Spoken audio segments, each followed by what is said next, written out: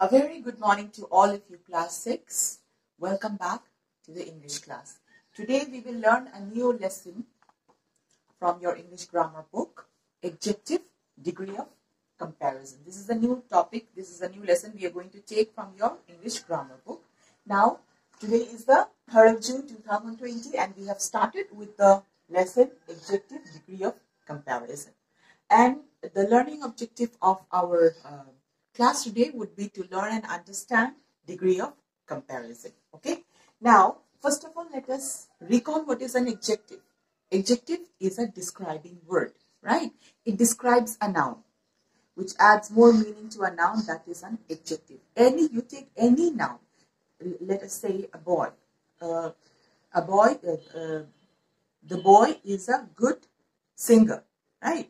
Or big. This is a big house. A car. This is a red car. So when we describe this boy, house, car, the description of that is called an adjective. Correct? Now, degree of comparison. What do you understand by degree of comparison? Degree of comparison is, there are 3 degrees of comparison. Okay, there are 3 degrees of comparison. I'm going to explain you with the help of this picture.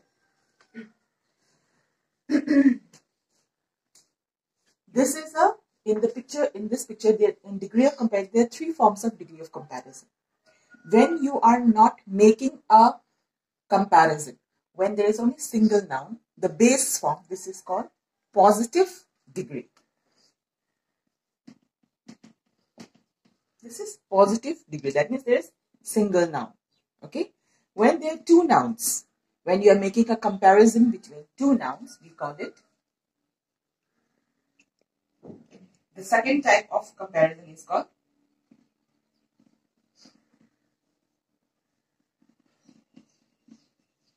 comparative degree of.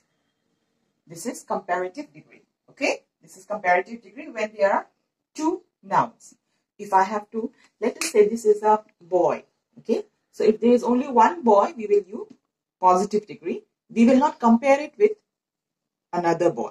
But if there are 2 boys, we will call it comparative degree. If there are more than 3 or more than 3, if there are 3 or more than 3 noun, we call it superlative.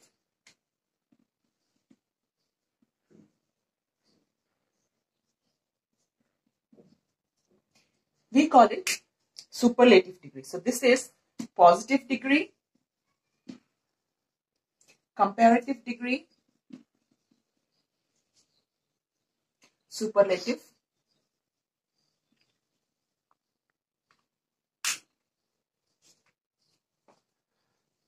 So the adjective here, when you describe these nouns, the adjectives will change its form. Change in its form to show comparison. Okay. When I describe this boy, if as the number of boys increase, the adjective will also change its form. If there is only one boy, let us say tall. The boy, he is a tall boy. So the degree of what is the adjective I am using? Tall. I am using the noun adjective tall to describe this boy. But when there are 2 boys, I will say one of the boy is taller. Right? I might say that Ravi is taller than Ram. So here the degree of comparison will change its form. The adjective will change its form. It will become taller. And when there are more than 3, then we will use the superlative form of degree. We will say, you can say that Ravi is the tallest boy.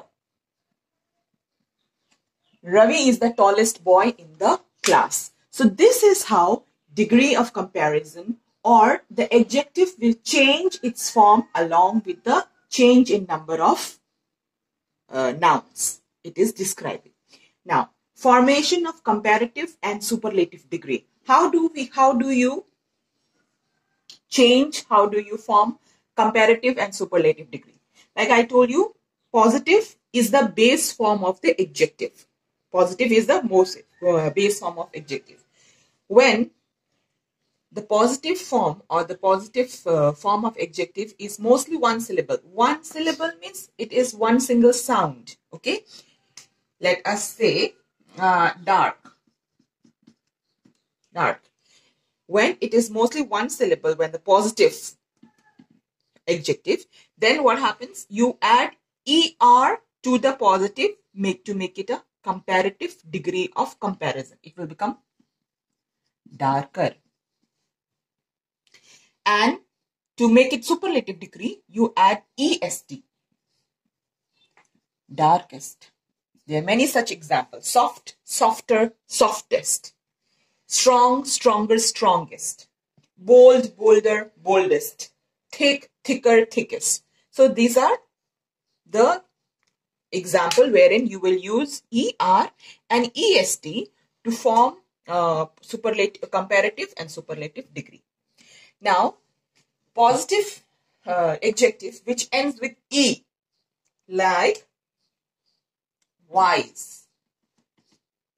You add R to make it a comparative degree, wiser. And you add ST to make the superlative degree, wisest. Okay, WISEST. Okay, same way, noble, nobler, noblest.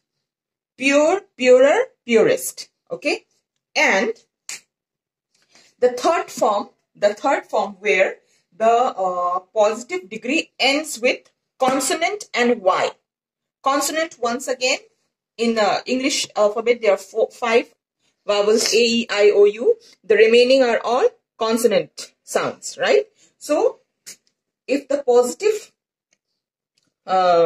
adjective ends with a consonant and Y, let us say easy.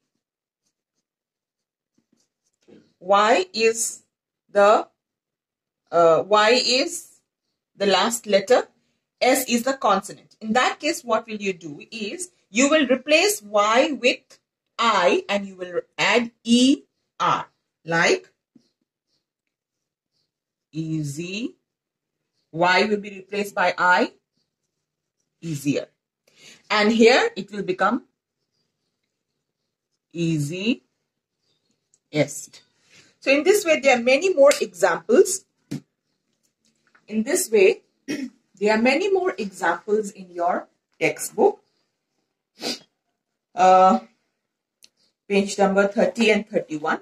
So today I will cover only this part, and in the next class I will cover the remaining part of the class, remaining part of the lesson. So I hope, children, you have understood what is degree of comparison and how do we form some of the comparative and superlative degree, and the remaining I will cover tomorrow.